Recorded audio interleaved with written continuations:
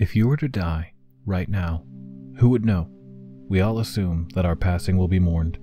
We assume that well-wishers and family will fill a church with their sadness, and a grand eulogy will be read for someone who went too soon.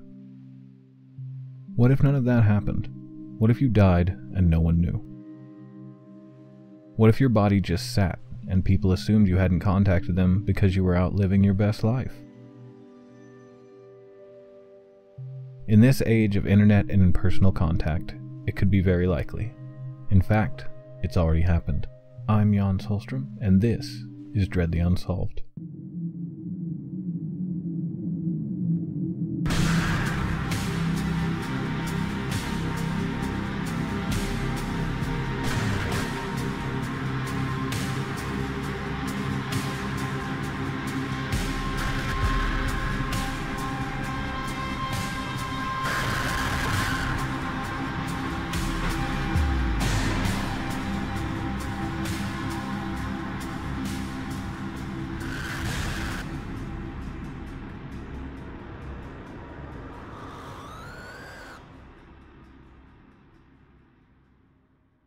January 25th, 2006.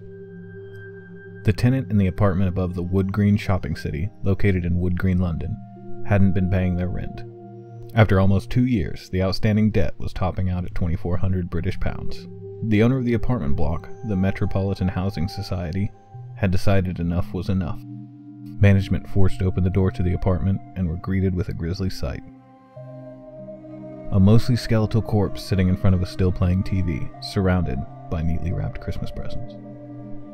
This was Joyce Vincent, and at that point, she'd been dead almost 3 years. How does someone living in a noisy, busy council apartment go without even a check-in for 3 years? How does no one notice? The smell of her body decomposing was rationalized away by tenants as the smell of nearby garbage cans. The apartments, as mentioned before, were noisy, so no one paid any attention to a TV that had been playing loudly the whole time. Joyce Vincent was the last person you would expect to go unnoticed. She was a friend to many in the music industry, and had even met Nelson Mandela at Wembley Stadium, backstage for the international tribute for a Free South Africa concert. By all accounts, she had a wide social circle. What changed? In 2001, Vincent left her job of 4 years. Shortly after that, she spent time in a domestic abuse shelter in Haringey, London, working as janitorial staff in a hotel. February 2003, Vincent was moved to the apartment where she would die. London's social safety net paid half her rent, leading the property owners to believe she was still alive.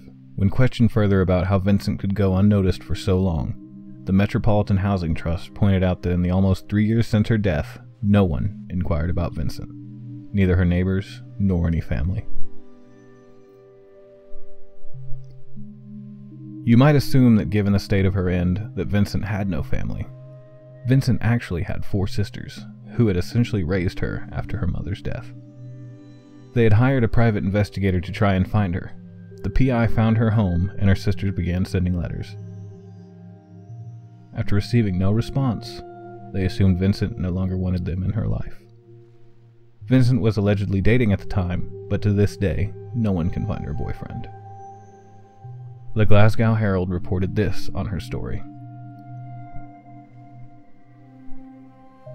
Her friends noted her as someone who fled at signs of trouble, who walked out of jobs if she clashed with a colleague, and who moved from one flat to the next all over London. She didn't answer the phone to her sister and didn't appear to have her own circle of friends, instead relying on the company of relative strangers who came with the package of a new boyfriend, a colleague, or flatmate.